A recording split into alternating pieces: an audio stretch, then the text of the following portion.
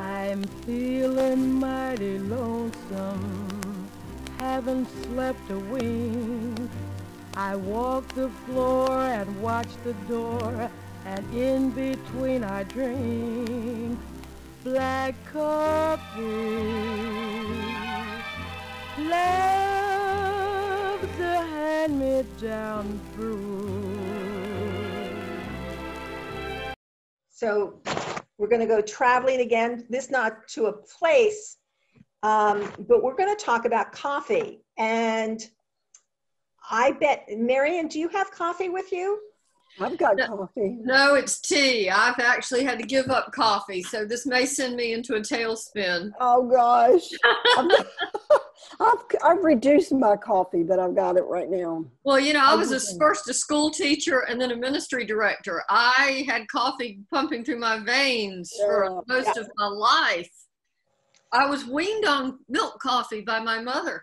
Okay. So, Okay.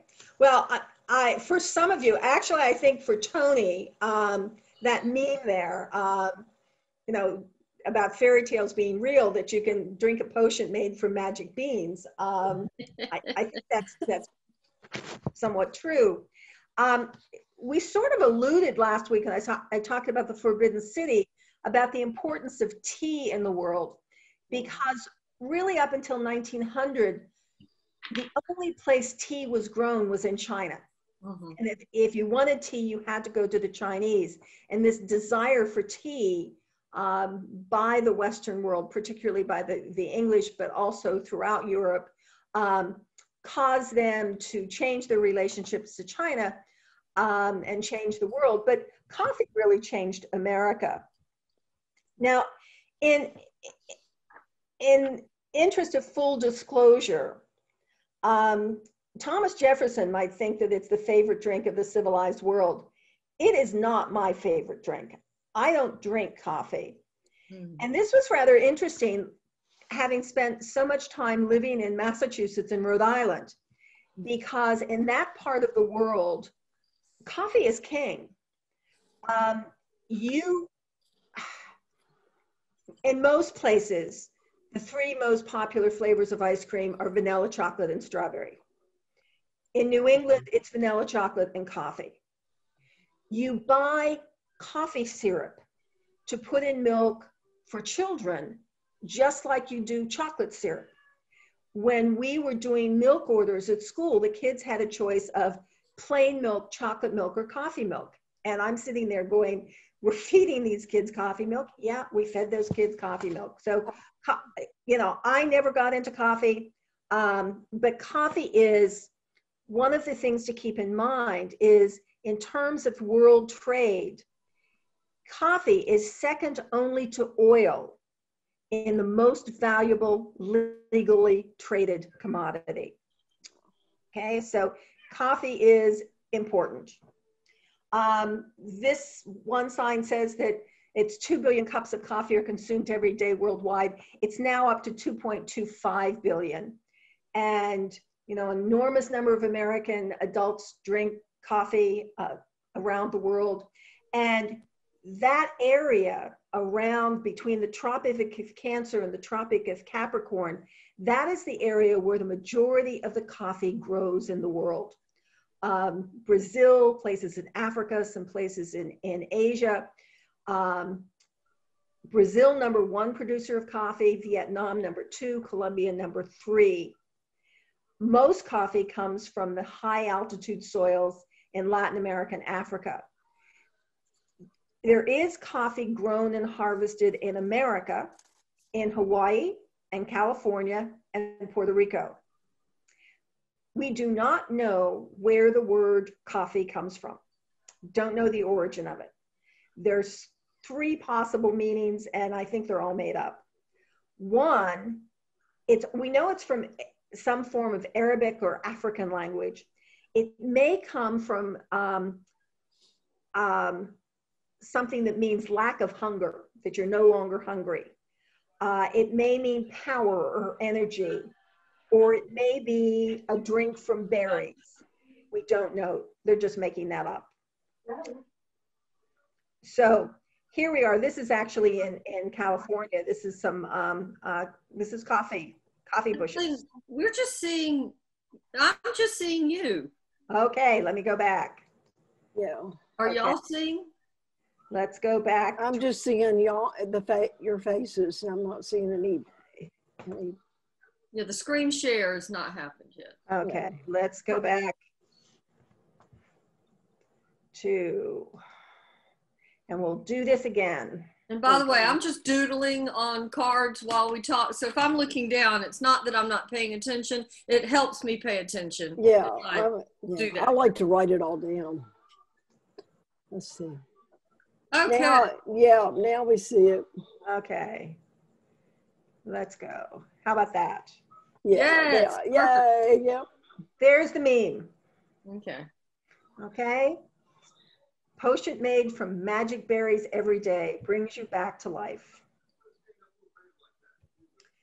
And there's Thomas Jefferson. This is actually, he said it just before his death, that coffee was the favorite drink of the civilized world.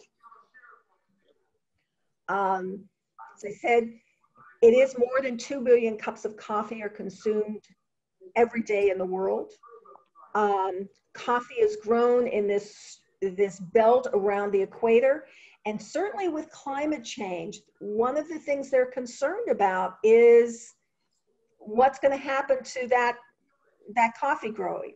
Mm-hmm. It tends to, what's interesting is it's in this warm part of the world, but it tends to be in high altitudes.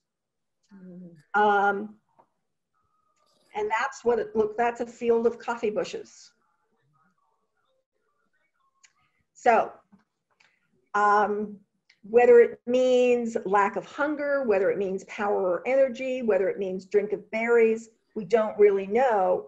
And we don't even know when it started to be used. There is a legend that about 1,200 years ago, that there was a goat herder in Ethiopia that noticed that his goats started to go crazy after they ate this berry from a bush. And he tried them out and, oh, this is good. And he had more energy. And he took them to a local Islamic monastery. And the monk said, oh, this is terrible. These are bad. No, can't do this. And he takes these berries and he throws them into a fire. And you can just imagine the smell. Went, whoa. And so they raked the beans out, and supposedly they added hot water and you had the first cup of coffee, but we really don't know. We have no idea when the first coffee was used, how it was used, where it was used, somewhere probably around Ethiopia or Southern Arabia. And this is what a coffee berry looks like. Coffee comes from this bush-like plant, and these are called cherries. They're coffee cherries. And the coffee berry, the bean, is actually the seed. And it seems to be that these berries were at first mixed with animal fats and grains and used as an energy bar. They wasn't used as coffee, they were used as an energy bar, like you get cranberries, dried cranberries in some sort of. It looks like cranberries. And the life cycle is you've got these bushes that bloom, they produce the green berries, and then the berries ripen. And the berries don't all ripen on the bush at the same time, which is why coffee has to be picked by hand. If you would pick this mechanically, you could see just from that cluster that you only have 4 berries that are useful, the rest are not ripe enough. So that for most coffee bushes, you can get 4 or 5 different harvests from it, but it all has to be picked by hand. Interesting. So if you open that cherry, you see inside there's a pulp, and inside that is a bean, or the seed, which we would call the bean.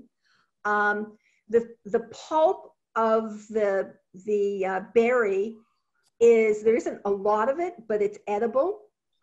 The taste varies a little bit by where it grows and the climate, but it's very sweet. It's kind of honeyish. And so you would pick the berries when they're ripe, you dry them, you take the berries out, and the bean or the seed is inside. And like popcorn, the bean gets bigger when it gets larger and lighter when it's roasted like popcorn. So Kathleen, is anything done with the pulp? There are places that turn it into wine, but there's so little pulp that it's not worth somebody's time and effort, but it certainly is edible. And historically, that's probably what they ate more than anything else. They ate the berries and spit out the seeds. Looks like a little brain. Yep. Well, if you think about it, lots of berries are like that. It just, think of the seed as being smaller. It's only about 800 years ago that we know that they began roasting the seed or the bean. And we don't know where or when that exactly happened. It may have been in Yemen. It may have been in Ethiopia.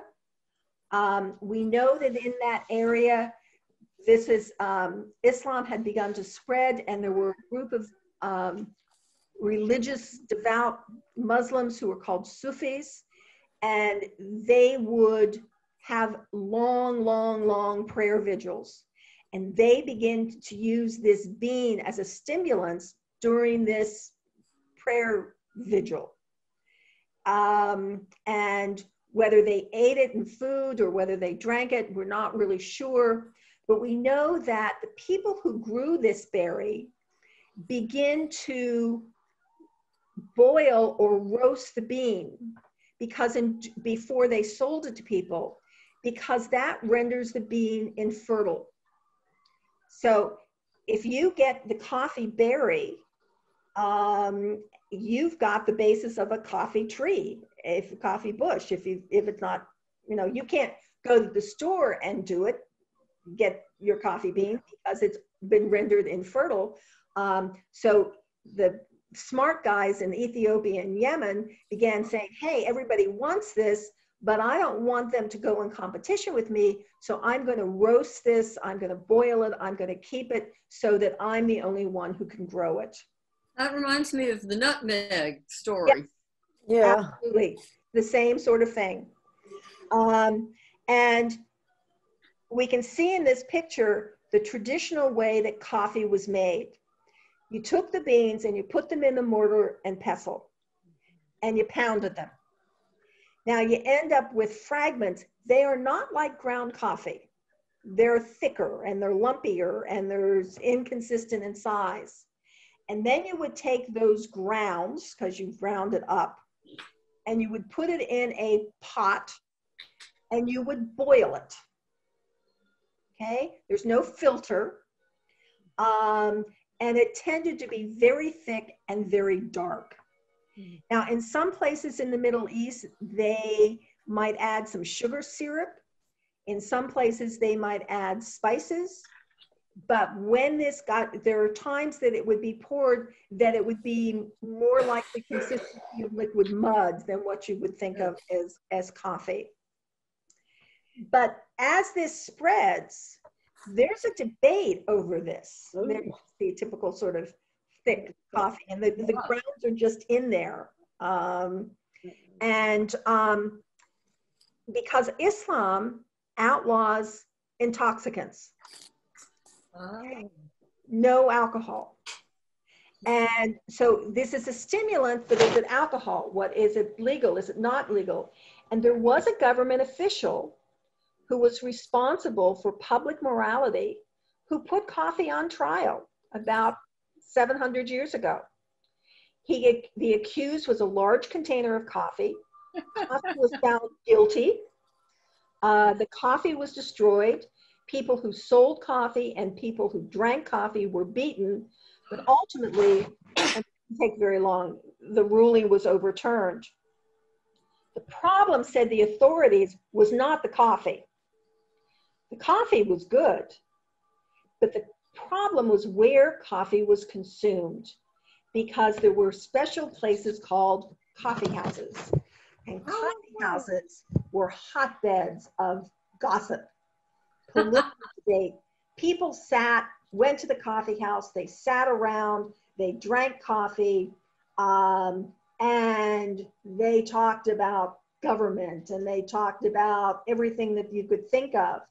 But coffee houses become so important in society. Coffee becomes so important in society that in the Turkish culture, there was a law created that gave any woman the right to divorce her husband, which was not typical under Islamic law, but she could divorce her husband if he did not provide her with an adequate amount of coffee. Full around. That's funny. So the use of coffee begins in the Arab world, but it spreads. It spreads through trade, it spreads through conquest, and eventually it's going to make its way into Europe. And we have the coffee traders spreading this word. But when coffee comes to Europe, the debate over coffee continues, because many people began thinking that coffee was evil. You see, Muslims couldn't drink wine, and wine was a good Christian drink because you had it for communion. Right. And so said some people, because the Muslims couldn't drink wine, the devil gave them coffee. Yeah. And so they went to the Pope. They went to Pope Clement. And Pope Clement, they said, you need to ban this. You need to say that drinking coffee is a sin. But unfortunately, he tried it. And he liked it. And he baptized coffee beans. I kid you not. Coffee beans have been baptized Christians. Oh. So you may drink coffee as much as you want to because it's a good Christian drink. It just, you kind of go, what? Yeah, That's nuts. it is nuts. But one of the problems is when the beans came to Europe, they didn't know what to do with them. And it often took somebody who was familiar with the Arab world, who may have visited a coffee house, to figure out how to, you just have these beans, what do? You don't try to eat them. I don't know if you've ever put a coffee bean in your mouth and chewed on it. Yeah, I've tried that. Yeah, probably not good. And in 1683, the dark orange is the Ottoman or Turkish Empire, and it's expanding. It's getting larger and larger. And in fact, it is moving in very close to Vienna. And Vienna had been under siege. But that siege was broken in 1683, and the Turks retreated. And they left stuff behind because they had to leave quickly. They left tents, they left grain, they left livestock. They also left 500 sacks of coffee. And the Viennese had no idea what this coffee was. One theory was that it was camel feed, and they were going to dump it into the Danube because they didn't have any camels. The Turks had taken the camels back with them. And there was a man who was living in Vienna who had spent a lot of time in Turkey, and he had also been a spy for the people of Vienna during this war between the Viennese and the Austrians and the Ottoman Turks. And so he knew what this coffee was. And so he said, look, I spied for you, I helped you, give me these 500 sacks.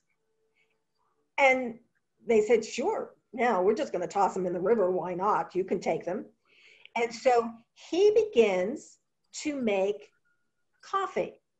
And he makes Turkish coffee, he goes door to door in Vienna, giving away samples, you know, knock, knock, knock, here I am at the door, try this, you know. And he goes around and gets enough people who say, this is, I like this. He then sets up a tent and people come to him, and eventually he begins the first Viennese coffee shop. And within 10 years, all over Vienna, there are coffee shops. And these coffee shops are not just in Vienna, but the idea of a coffee shop begins to spread all over Europe. And these were places, the Europeans figure out how to make coffee, and coffee houses become places where ideas are spread. It was the owners of the coffee shop would get all the newspapers and they would invite people to come in. You could read the paper and stay as long as you wanted. These become known as penny universities because for a penny, which is what a cup of coffee cost you, you got the coffee and conversations. The first coffee house in London was in 1652. By 1700, there are hundreds of coffee houses throughout London, and they're beyond, they're in Oxford, they're in university towns, lots of coffee houses. One of the coffee houses in London was Lloyd's Coffee House. And Lloyd's was a place where ship owners and sea captains and people who wanted to invest in shipping would hang out. And they kept records of what was happening in trade and shipping. And that's where Lloyd's of London, the insurance company, got started. It was started in a coffee house with a bunch of guys sitting around a table, talking, drinking coffee. But not everyone approved. Doctors say this is toxic. Others say it's just time wasting and it encourages trivial discussions. People just sit around and talk nothingness. And there were objections to the taste. One person called it syrup of soot or essence of old shoes. And in 1673, there was this pamphlet that came out which compared the appearance and flavor of coffee to Pluto's drink, Pluto being the god of the underworld, that witches drink out of dead men's skulls. Interesting picture. And the typical coffee house stinks of tobacco worse than the hell of brimstone, because as well as drinking coffee, they're smoking tobacco. And these were just terrible things. The author of this pamphlet goes on and says that coffee houses are a place where social classes mix without status, where they spread rumors. It's kind of like the coffee house was the Facebook of the 1670s. This was just a terrible thing. And then there was this woman's petition of the following years in 1674. And I have to say, we're not sure whether this is serious or whether this is satire. This was an age of satire, and we don't know well enough. But we know that this petition came out that talks about it being an abominable, heathenish liquor called coffee. It made men too talkative, okay? They drink this coffee and they just talk and talk and talk. And furthermore, it makes them impotent. Well, there's a men's petition that came out right afterwards, and that's definitely tongue-in-cheek. And they say that far from making them impotent, the coffee actually makes men better husbands because it dries up the crude, flatulent humors. So they'll no longer fart in bed. Oh. You just never know. Oh, wow. King Charles, who's king in the 1670s, tries to outlaw coffee houses because people are sitting around and drinking and talking and arguing and debating politics. And for a king, you don't really want people to sit around and debate politics. He managed to ban coffee houses for a whole 11 days. And then there was such a rebellion, he had to lift that restriction. But he does manage to tax coffee. And coffee was taxed by the gallon. And you're going, wow, who drinks a gallon? Coffee was made up. Now remember, they're just taking this beaten up mush of grounds, which is not regular in shape or anything else. And they're boiling it, and they stored it in barrels. And you paid a tax, your coffee house paid a tax on how many barrels of coffee they had. Now, they would make this up in advance. They would pay their tax. And when you went in to get a cup of coffee, they would reboil it. Does not sound good. It probably wouldn't be very good. But it's what they had. By the way, none of us would be able to go in that coffee house because No women. for men only. Anyone who was in a coffee house was, well, you just didn't want to be around her. But with all this growth of coffee houses, there's a huge demand for coffee. But the Arab world, that area around Ethiopia and Yemen, has a monopoly. And John Smith takes coffee with him to the New World. And, everybody wants more and more coffee. There's a limited supply. And the beans that will be sold are roasted or dried to make them infertile. And so we begin to enter this period of time with, let's get a coffee plant. And the first people to steal a coffee plant, because it is stolen, is the Dutch. And they manage to get a plant, a small bush, and they take it back to Holland, but it won't grow in Holland because it just can't live with that climate. Mm-hmm. And so they try again. And at this point, they have some colonies in what we call the Dutch East Indies. We know it as Indonesia today. And they plant this plant that they've stolen on that island, which is in red. And it does really well. They get the plant in 1696. And by 1704, they're harvesting coffee. That island is called Java. Oh. That's where we get the name. Name for coffee. Now, the Dutch, trying to prevent a war with France, give the King of France a small coffee bush to grow in his greenhouse, shall we say, in Paris. And it was protected. They had guards around it most of the time. It wasn't going to really produce a lot of coffee or coffee beans, but it was like, oh, here's a coffee plant. And there is a French adventurer who takes a cutting from the tree. And I don't know if you've taken a cutting of a plant or a shrub. Yeah.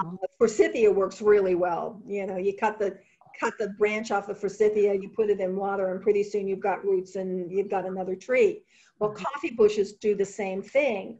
And so there's this French adventurer who steals a cutting from the plant in Paris, and he then sails to Martinique, which is a French colony, and he plants it, and it grows really well. Virtually every coffee plant in the Americas is a descendant of that coffee plant that was stolen from Paris and planted in Martinique. Wow. It gets to Brazil. Brazil is the biggest producer of coffee in the Americas by seduction. The Brazilians wanted the coffee. There is a very handsome Brazilian military officer, And he goes up to Martinique, and he's doing a couple of things of business. There's a treaty that needs to be negotiated, and he also is going to try to get a coffee plant, at least a cut-in, if nothing else. And the governor is much more protective of his coffee plants than he is of his wife. And the Brazilian manages to seduce the governor's wife. And they have a fairly long and very torrid affair for several months. And when he leaves, she gives him this big bouquet of flowers. And in the middle of the flowers are cuttings from coffee bushes.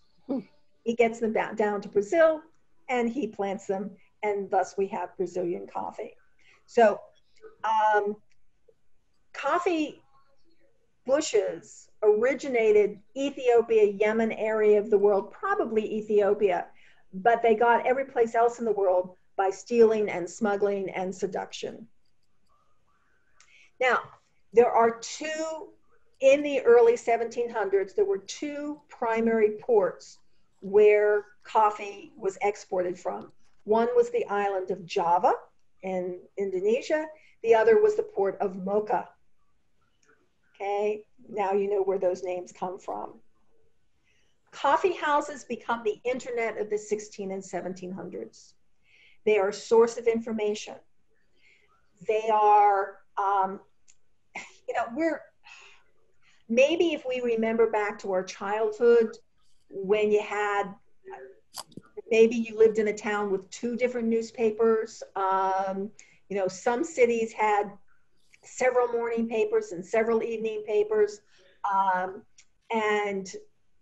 Even today, if we want, getting a newspaper, you can't get all the newspapers. I talked to a friend last night, and she finally subscribed to the New York Times Online because she really wanted the crossword puzzle. But, if you'd like to read the New York Times, the Washington Post, the London Times, all of these newspapers, you can't afford to get all of them by subscription. And so we read what we can read free online. But in the 1700s, the coffee houses would get subscriptions to all the papers. And so customers would come in to read the news. Coffee houses also let you pick up your mail there.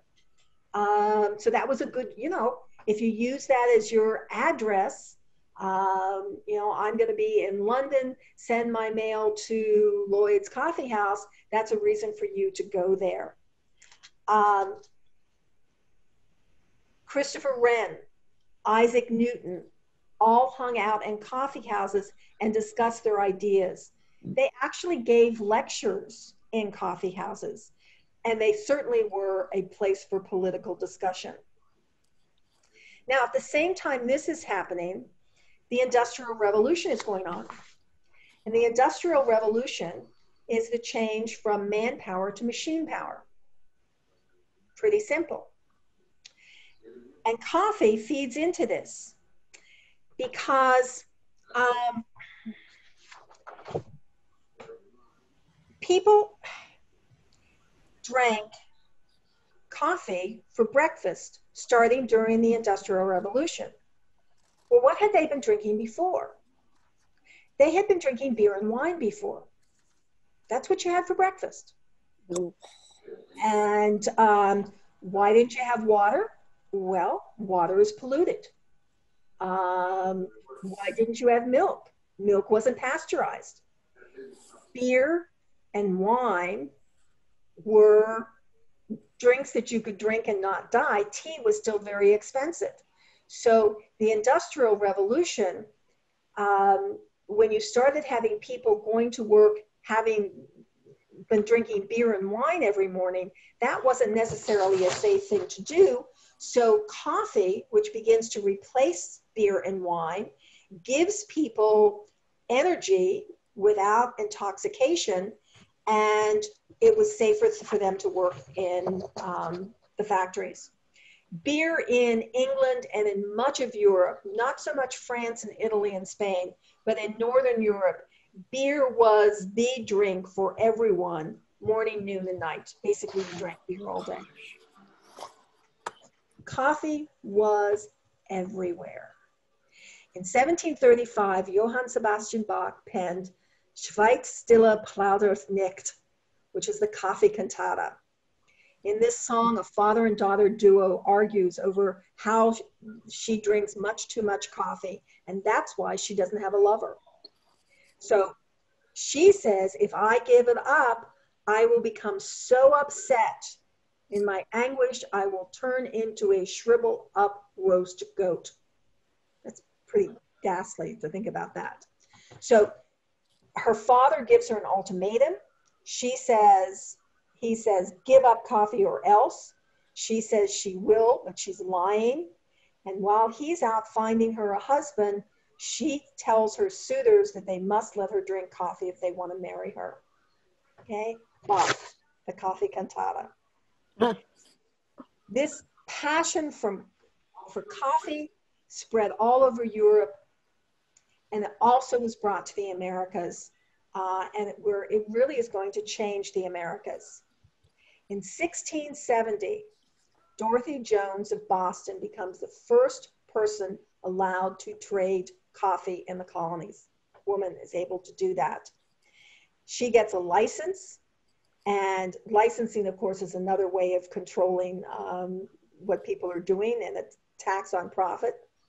Eventually, every major city has at least one coffee house. Philadelphia, Boston. The picture that's in color is the coffee house in Williamsburg. Coffee begins to replace beer in New York as the breakfast drink, just like it replaced it in Europe. And in a coffee house called the Tontine Coffee House in New York City, the New York Stock Exchange got its start. Also in that same coffee house, the Bank of New York got its start. That coffee house was located on a street called Wall Street. So this is where the financial heart of New York began, in a coffee house. By the 1700s, taverns served as coffee houses and tea houses. So if you went into a tavern, we kind of think, well, tavern is alcohol. For them, if you went into a tavern, you could get coffee, you could get tea, you could get alcohol. All of them were kind of equal in usage. And then we have this problem with the East India Tea Company. It's, okay, China has a monopoly. The East India Tea Company, the British East India Company, has a monopoly. And in the 1760s, they decide to put a tax on that tea. The government needs money. The government has just fought a war to protect it. Started in the colonies. Good old George Washington started that war, or was one of the people who started that war. They think the colonists should help pay for this war. The colonists are saying, well, we don't have any say in this. And so the British decide, well, we're going to put a tax on this tea. And as soon as the tax goes on the tea, which they can only get from Britain, the Americans begin switching to coffee, which they can get from Martinique, which they can get from Brazil, they can get it from all sorts of places in the Americas. There's no monopoly, there's no world monopoly on coffee.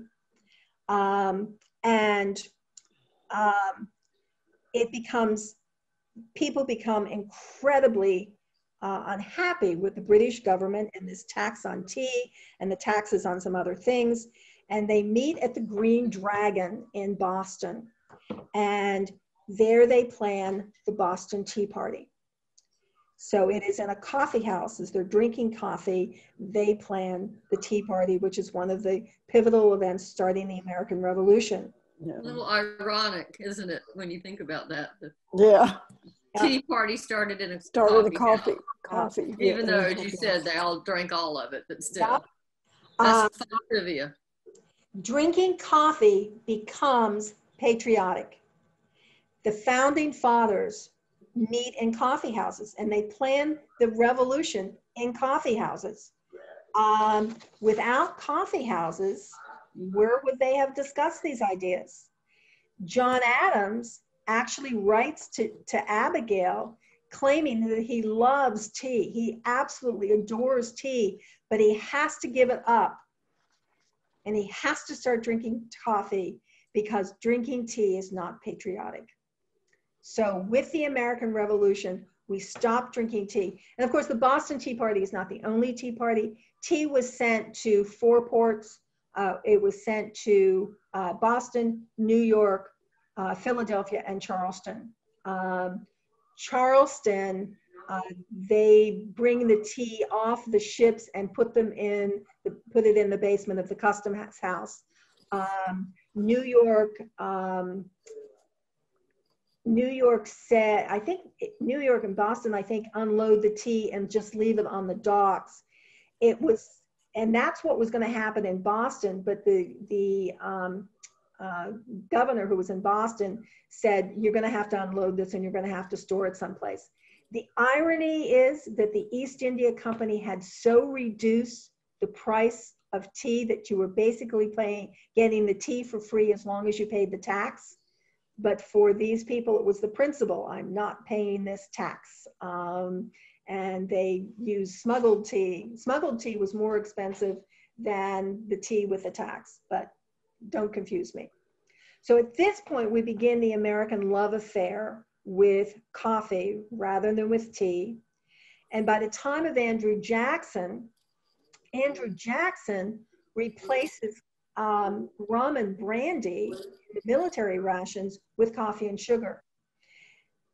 I think, you know, the whole thing with alcohol in this country is fascinating, because in the 1700s, students at universities got a ration of rum or brandy or beer or both or all of it as part of their room and board. You know, drinking alcohol was very much part of everyone's life.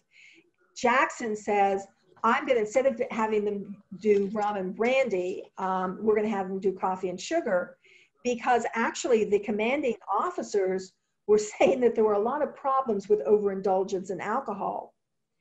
In 1832, before Andrew Jackson put this order into place, the United States was importing 12 million pounds of coffee.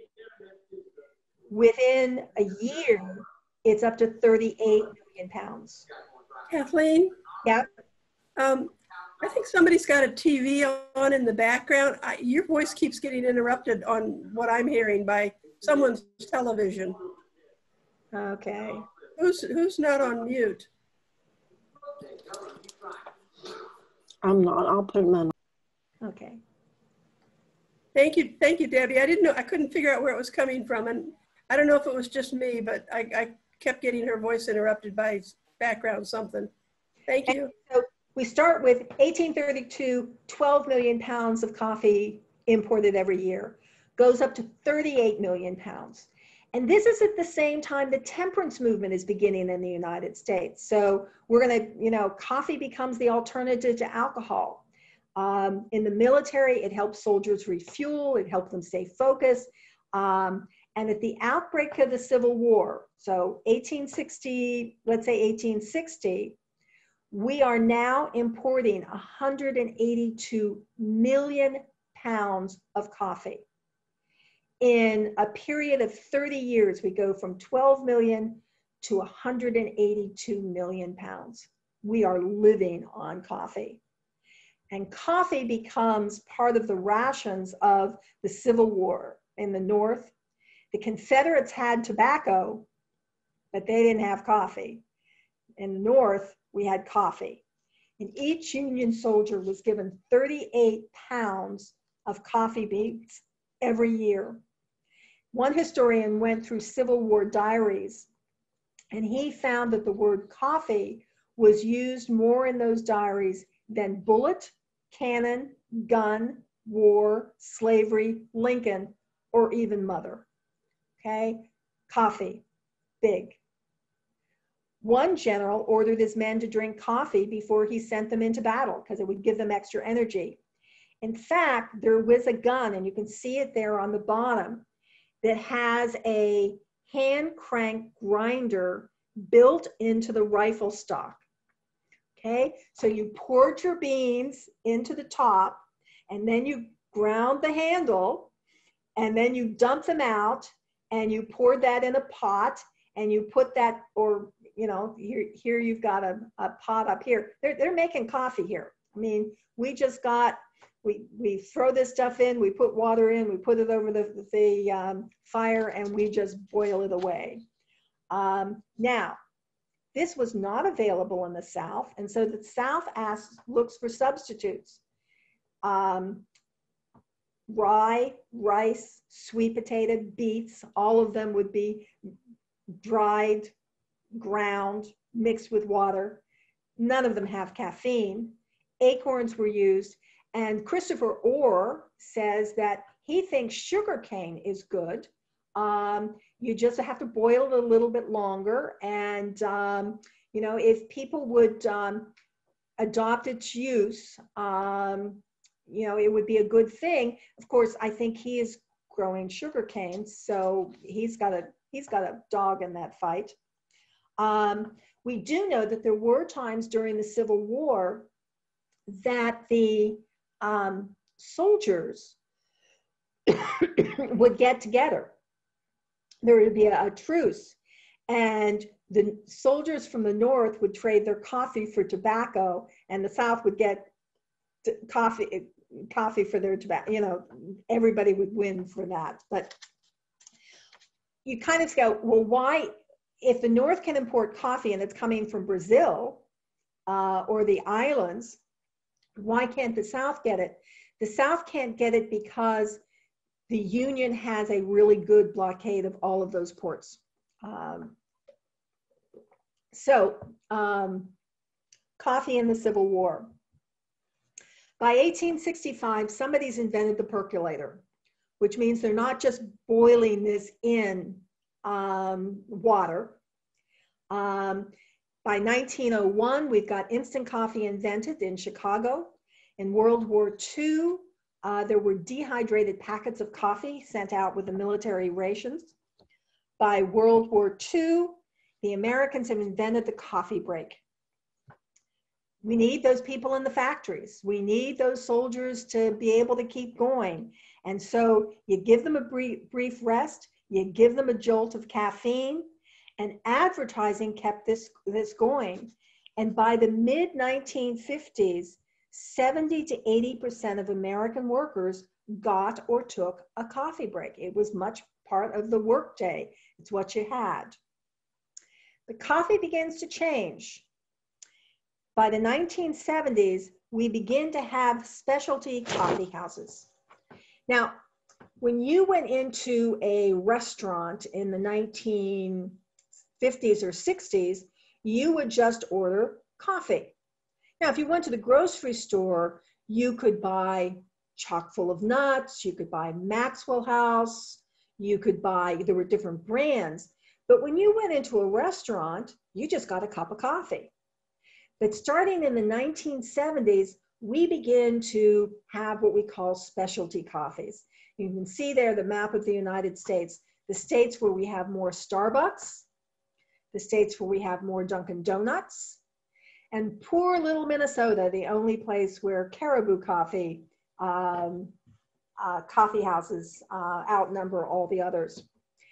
Again, for full disclosures, when I was debating whether I should move down here from Massachusetts or not, Massachusetts being the home of Dunkin' Donuts, we have one about every 3 blocks.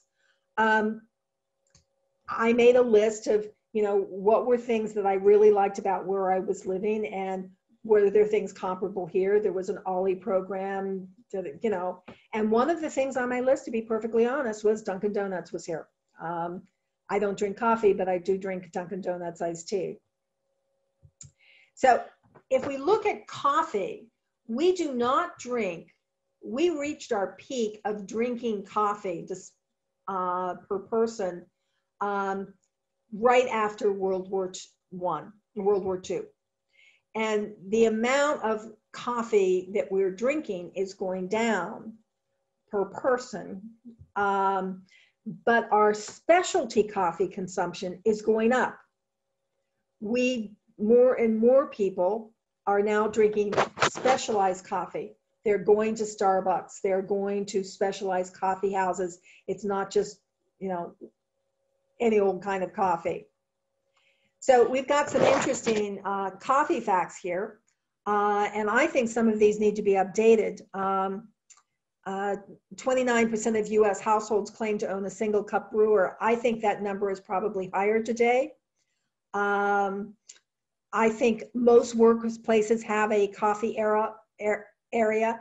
I don't think we have the official coffee break the way we used to, that everyone takes a break at the same time. I think it's just you run over and get a cup of coffee. And we also know that the statistics shows us that coffee drinkers spend 45 hours a year in line to get a cup of coffee. Oh. That's longer than their work week. Okay.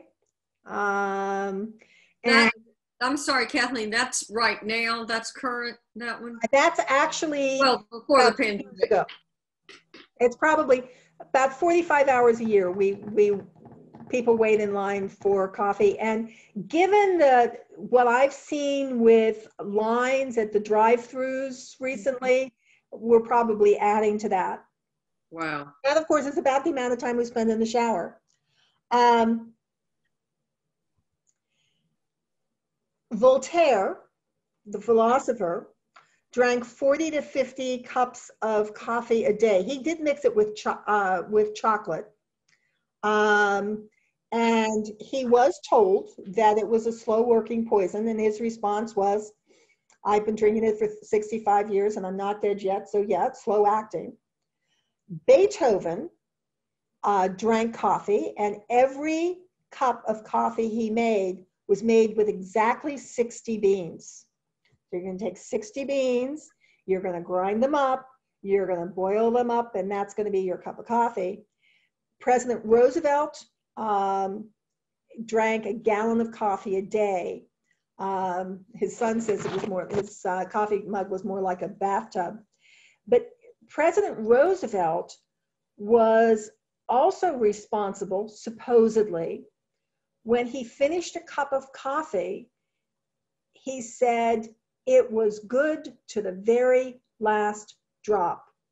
And the coffee was Maxwell House. And you may remember that slogan.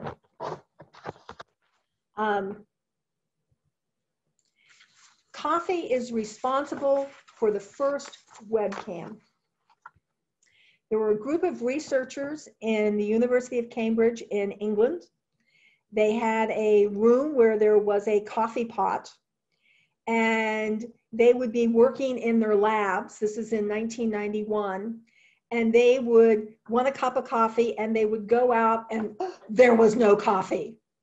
And they didn't want to be the one to make it. So they were really very frustrated because they didn't know if there was coffee or not. And so they set up a camera so that they could see whether or not the camera was directed on the coffee pot, and they could see whether or not there was coffee in it. Now, as soon as they get the web in there, they connect this camera to the internet. And until 2001, we all could watch that coffee pot to see whether it was full or empty. So webcam. Coffee spending in the United States, the average American spends somewhere between $1,100 and $1,200 a year. A study that was done in 2019 said that people spend $4.63 on average on coffee every weekday. Does not account for weekends, but every weekday. But what is interesting is that although the amount of coffee consumption is only increased by 1% between 2015 and 2020, the change in spending has gone up 3%. So we're spending more on coffee, but not necessarily drinking more. And that has to do with that. Some has to do with just coffee prices going up. Some has to do with the demand for specialty coffee. So specialty coffee, the price of coffee beans going up. If you are really into coffee, you might know that as a rule of thumb, the lighter the roast, the more caffeine there's in it. So a light roast in the morning is going to give you a jolt and carry you through a day. The darker the roast, the less caffeine. So if you don't want a lot of caffeine, you want a darker roast. And I've got the picture there with the donuts because I know that there are, let's get this. New York City has the most coffee shops, coffee houses, and cafe per capita. It also has the most donut shops per capita. And there seems to be this link between donuts and coffee. So, you know, never know. Kathleen, when I was in New York City last year, we Googled Starbucks, and on the island of Manhattan, there were 234 Starbucks. Yep. You probably can stand in front of one Starbucks and look down the street and see another one. Yeah. Balzac said, coffee falls into the stomach, ideas begin to move, things remembered arrive at full gallop, and the shafts of wit start up like sharpshooters. Similes arise, the paper is covered with ink. So if you want to be a writer, says Balzac, you got to drink your coffee, which may be my problem. So looking ahead, I'm going to go with beer next week. You know, we're going to have Labor Day weekend. People traditionally have cookouts, sit around, have beer. I know that there's one person who, when she has pizza, wants to have beer. So we're going to do beer. I'm going to Statue of Liberty, a never-ending house in California. Go to India with a love story in stone, and may end up September with potatoes. And I am taking ideas and suggestions and thoughts. I don't necessarily like battles, but if you let me know where in the world you would like to learn about or when, I would say to my students when we would do research papers, they'd say, I don't know what to do. And I'd say, tell me where and tell me when, and I'll give you a topic, and I can do that for you guys as well. So if you have suggestions, let me know. So. Cool. That was fun. Thank you. Well,